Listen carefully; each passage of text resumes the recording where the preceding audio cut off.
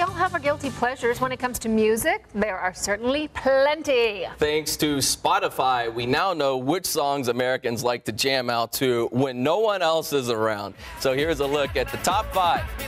Cotton Eye Joe by Rednecks. Pretty high on the list after 120,000 guilty playlists were analyzed. That is not one you hear often at all, is it? Number 4, the ultimate bar sing-along.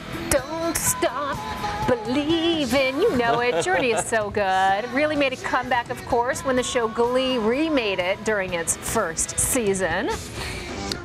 The next, My Sharona. Number 3. There's not really much else to say about that one.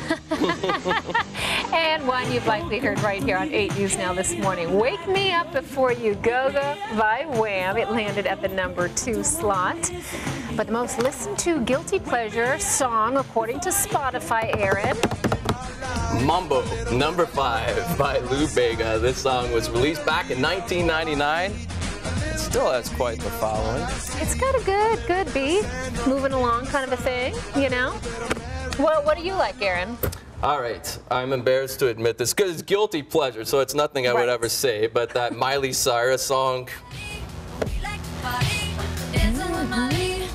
I really detest everything about her and all of her antics, but this song will stay in my head, and I've been known to play this on YouTube at home on my computer when no one else is around. That's why it's called guilty pleasure. It's not anything you're proud of. Okay, all right. Yeah, our producers were asking us to share this. Mine is Sexy Back by Justin Timberlake. I mean, you know, you can't go wrong here. You're just jamming out to it, working out, get you going faster on the treadmill. There's nothing to be ashamed about. I know, right? Timberlake. I think Diane could agree with me here. Oh, yeah. Big fan of Justin Timberlake. Anything with him.